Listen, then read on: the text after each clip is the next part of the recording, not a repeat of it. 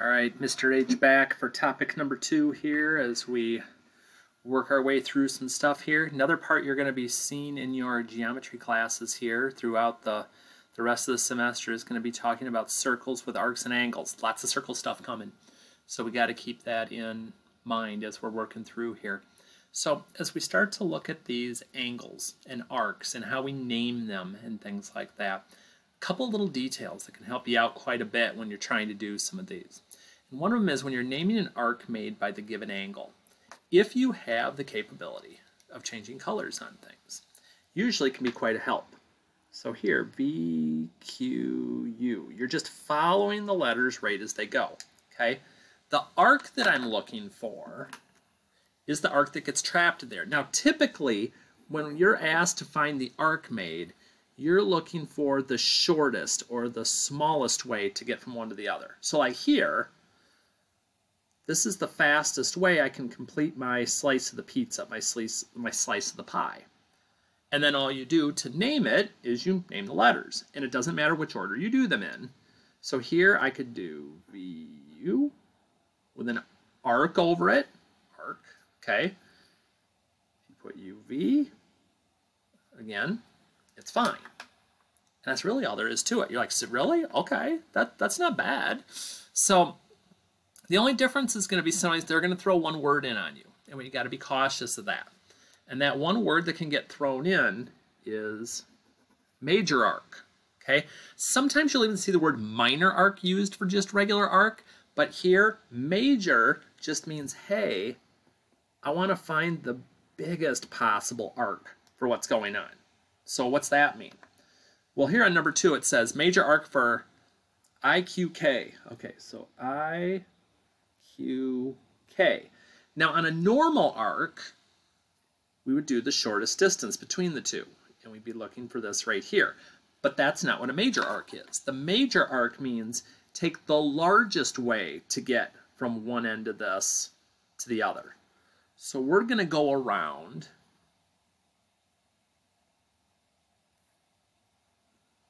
the other way. Okay, it's just the longer way.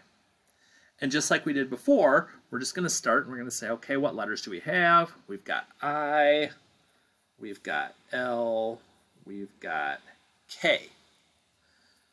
So if you're going through multiple letters to get there, as you can see, you can get multiple letters. I just don't want to say IK. Well, why not? Well, IK could be coming this way. Or it can be coming this way. So by putting the L in there, you're letting the people know, oh, it's this bigger side that I'm doing. And just like before, if you went KLI, that would be okay. We just want to make sure they stay in order, no matter which way that we're doing it as far as those go. Okay? So one more, just to make sure we got this idea of major arc set. Okay, number 3. Major arc for GQH. GQH. Now normally, GH would be my arc, but again, major means the bigger one. So we're going to take the long route. We're going to work our way around here.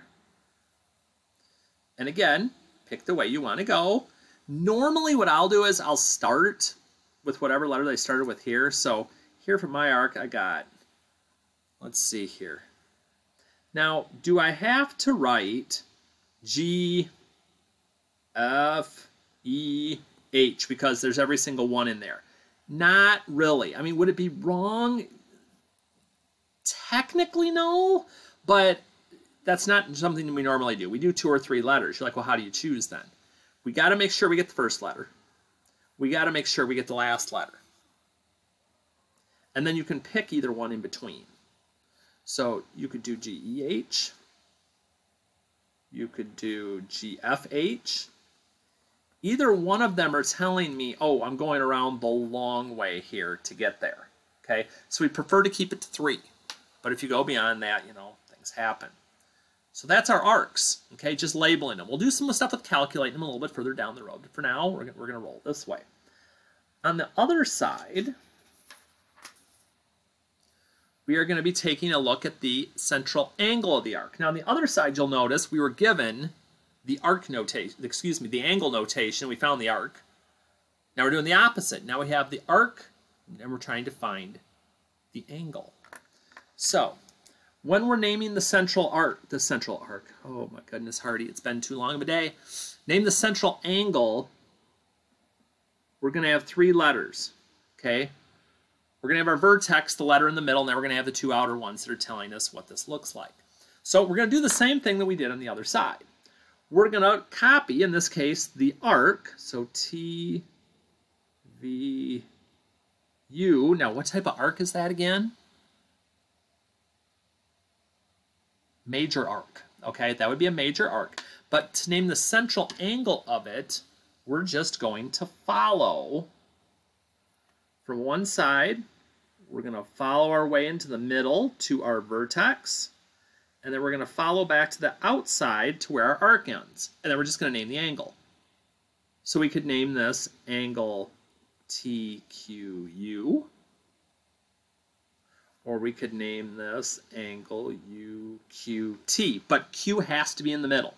Vertex, always in the middle. Notice Q is in the middle of both of these. And that's all I'm really looking for as far as this goes. So our biggest key with any of these is going to be making sure we connect the right parts in the original arc that we're given. So here we got UV. Okay, so U follow towards V. You're like, okay, Hardy, I've got a question for you. Oh boy. How do I know if I was going this way or this way to get from U to V? Remember what we talked about on the front.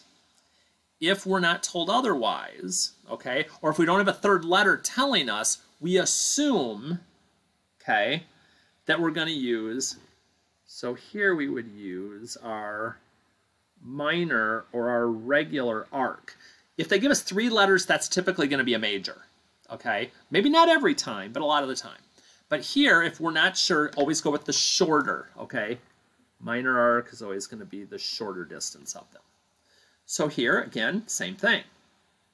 To get my angle, pick a side to start. U, go to the middle. Q, go to the edge. V, or you could go VQU. Same thing. Same thing. So one more, just to make sure, again, we're on the right track. Again, 2 letters, assume minor, assume short arc. 3 letters, like we have here in 12, we're going to assume H, I, J. Yep, that's a major. And again, to make your angle, start at H, head to the middle. There's my vertex, Q. Man, we use Q a lot for the vertex. Oh, Hardy, it actually helps if you go to the end of the graph. Sorry about that. HQ. J. And that's it for these, okay? So you've got a few more. If you actually end up looking at this tonight, since I'm doing this in the evening, it'll probably be the morning before I can get the key up here, but I will have the worksheet and this video up here as soon as possible. So hope you're doing well. Do send questions if you're having questions in your regular geometry class. I'd be happy to help you out with those, or even pop a video if we need to on this. And otherwise, I will be seeing you Wednesday for a little bit of encouragement in place of our 3Q days on Wednesdays. See you then.